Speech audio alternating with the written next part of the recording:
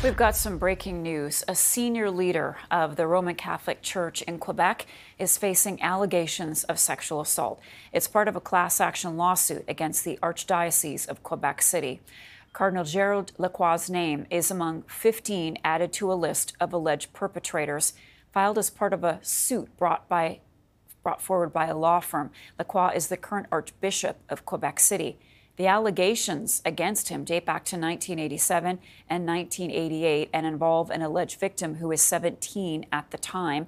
The allegations have been not tested in court. The Archdiocese has yet to comment.